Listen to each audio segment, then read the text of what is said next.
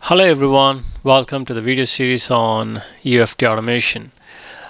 In this video, we will look at how we can apply regular expressions on dynamic screens to help the test execution. To start with a good example, I will do a basic recording where I will log into the sample application, search for a specific record, then fax the record and close the application. So here, let me first, to start the recording, let me make sure that I have the application. Okay, let me take the login screen. Okay, now we can start recording.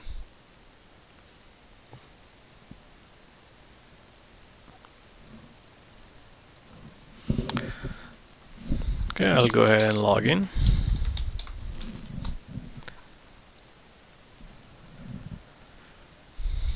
I'll do file, open order. I will search for, say, order number 2. Once it's displayed, I'll do file, fax order, and I'll enter some number there and click send.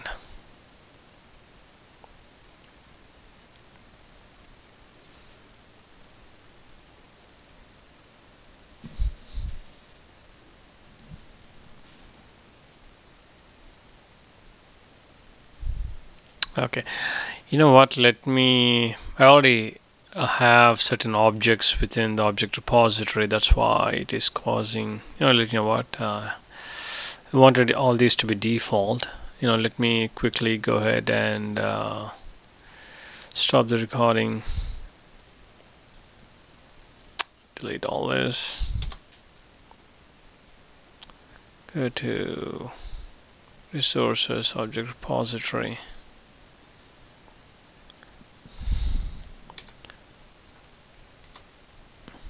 Okay, now I have nothing in the object repository. Start the application, do the quick recording.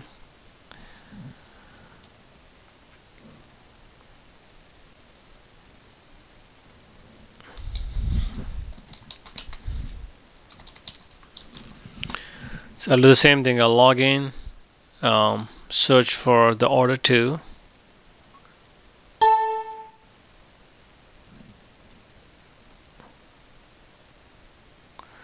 Then do file, fax order, all 2's in there, and click send. So as you can see, the dialog box is fax order number 2.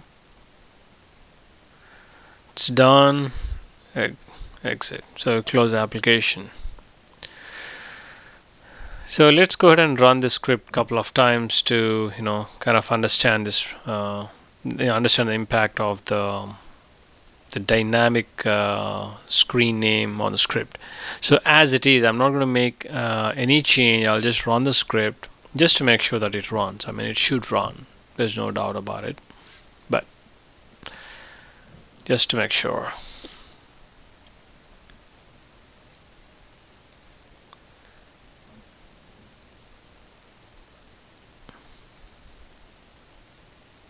Order 2. So it is able to send the fax. It should close the application. As you know, it's waiting for it. Default wait time is 20 seconds. It's done. So we know that it works. I mean, in real-time testing, you record with something and then you actually execute with something else, meaning this script will always delete the order number 2. But what if we want to delete different, or we're not deleting, but we are fax in the order. What if we want to fax another order, different order? Let's say if we do tools, data driver, and you can manually make a change here, but I'll just do this parameterize step by step, and we'll parameterize constant is 2, order number, set, edit.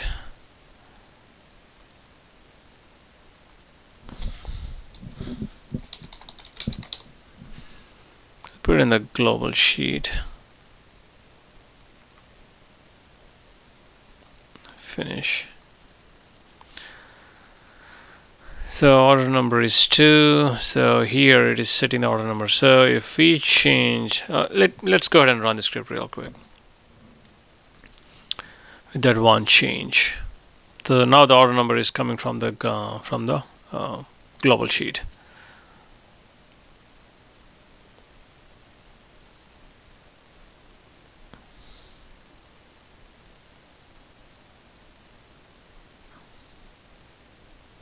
So it was able to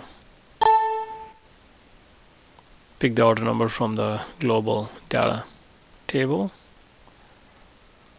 sending fax, and close the application. So let's see what happens. Instead of 2, let's say we want to delete 3. I mean to say we want to fax the order number 3. Let's go ahead and run it.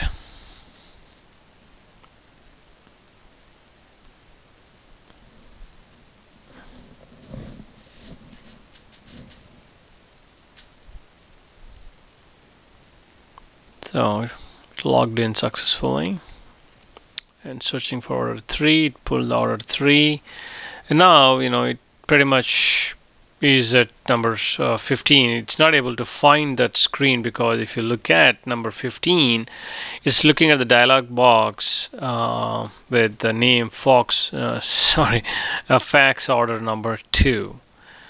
But what you see on the screen is fax order number 3. So that name, the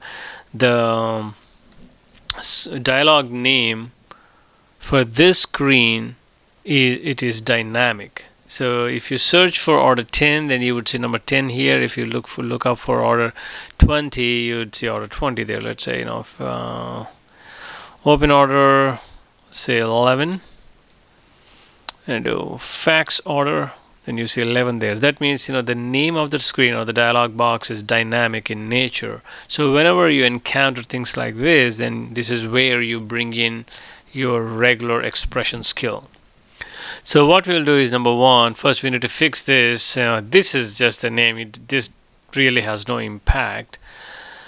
What we need to do is we need to educate the object repository to identify that screen.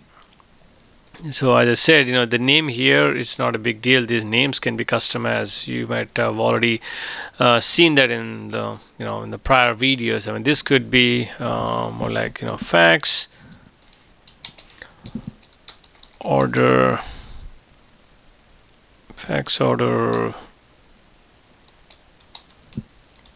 dialog. If I do that, and that would change here.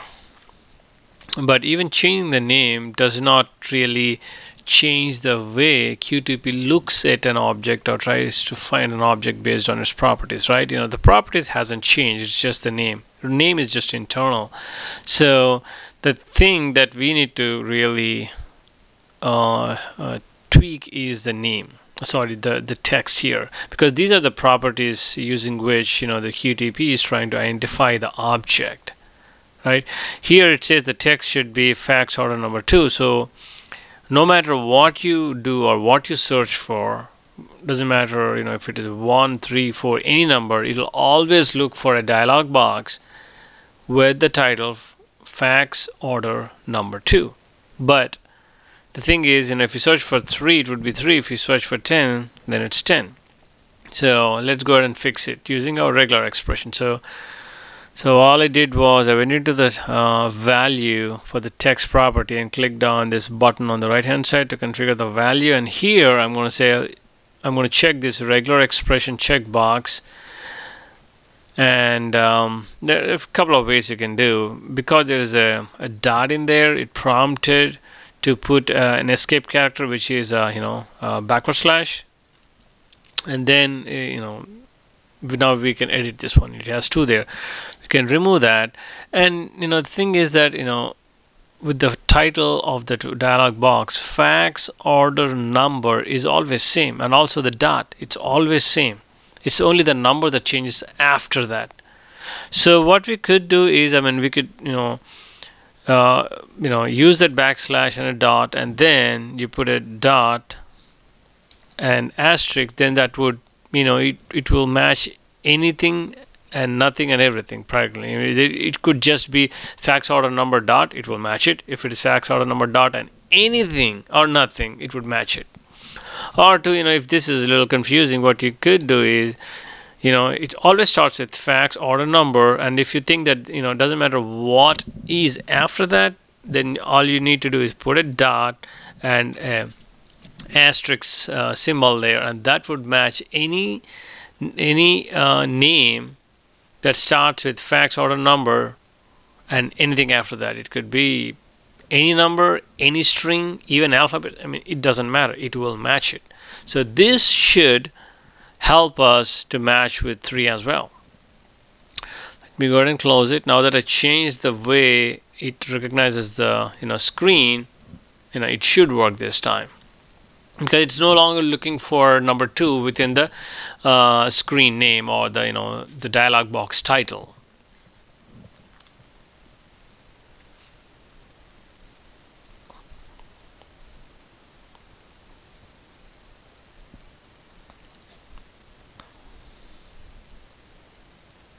Oh, got a little messed up.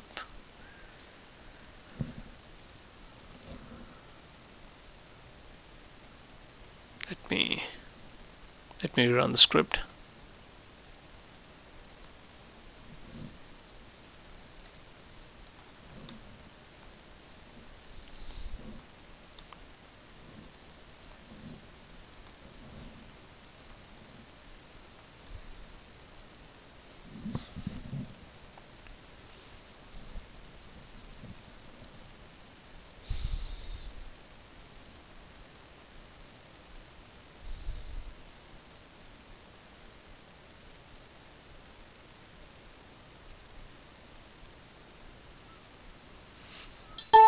So it was able to recognize the fax order number 3 dialog box. We'll go ahead and change it to say 10,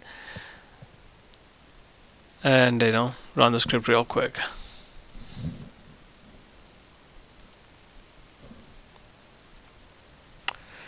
So this will change it to 10 this time, and run it.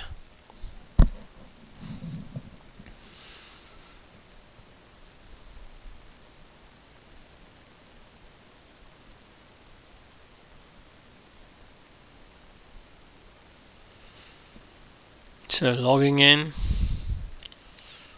looking up for the order 10, came from the data table. And by the way, there, for a signature, you could use analog and put a signature in there. Well, that worked.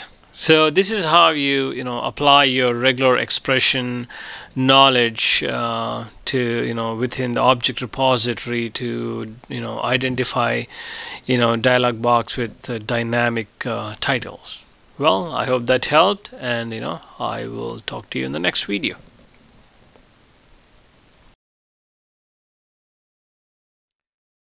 Thank you for watching this video. Thank you for watching.